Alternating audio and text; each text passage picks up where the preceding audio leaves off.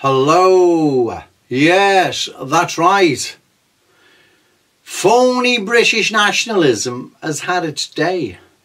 I was talking to a veteran British nationalist here in Liverpool several weeks ago, and he said something that was very, very true.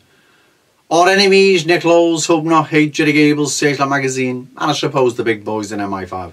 They need genuine British nationalism to operate, to survive, to stop nationalism in its tracks. They need to leech onto it. They need to be in the background, in the shadows, and sometimes at the forefront, right?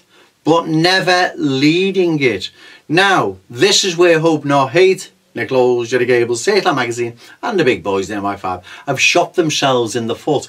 They have destroyed British nationalism, and the remnants of British nationalism, the once mighty National Front, that's led by Tony Martin, Searchlight Hope Not Hate, and the BNP, Adam Walker, Searchlight Hope Not Hate, and late arrival Anne-Marie Waters with For Britain Party.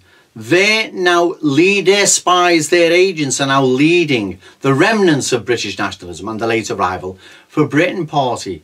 And what's very, very obvious and telling about all this, like the veteran British nationalists said to me here in Liverpool, is that there's no fire in their hearts. And that's what's so obvious about them being phonies, that Stevie Wonder would see through it. In the past, you had the charismatic John Tyndall, you had Nick Griffin even, and other British nationalist leaders who've been genuine nationalist patriots, who've had fire in their hearts. None of these do.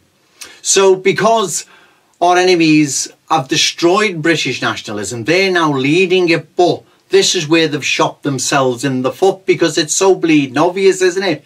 Of course it is. Even Nick Griffin can probably see through it all now, but there again, don't hold your breath. So it's so obvious. So what the veteran British nationalist said to me here in Liverpool, they need genuine British nationalism. But because there is no genuine British nationalism, there's just the phony British nationalism that they're heading. They're so obvious and transparent and visible because there's no fire or passion in their hearts, is there? Look at Adam Walker. You can tell he's no British national. Never was. How Nick Griffin got fooled by him, I will never know. Anne-Marie Waters, no redeeming features. Ugly little gremlin. No fire or passion in her heart. Assuming she's got a heart and it's got a swinging brick in there. Right, so this is what's happened with Hope Not Hate. Nick Lowell's, Jerry Gable's, Searchlight Magazine, and their spies. They were meant to be in the background, in the, you know, at the forefront at times and hiding in the shadows. They weren't meant to lead it. And by leading it, they've tripped up big time. You'd have to be a total clown not to see through that Tony Martin, so-called leader of the National Front. Richard Edmonds, God, is there any hope for you? Same with Adam Walker, same with Anne-Marie Waters. There's no fire, no passion, no nothing in their hearts. There's nothing that would indicate these are real people with a burning desire and passion to win back our country. They're not. Right? Well, real, genuine British nationalism is going to get launched soon. I've had a good donation today that will help pay for registering the party. I've had other donations, great. Some people have come up with some suggestions regarding a name for the new party, but it can't be British or nationalist or Britain. They're too outdated, them. Something with an acronym like UKIP, United Kingdom Independence Party. That's excellent. Obviously not that, but something similar, right?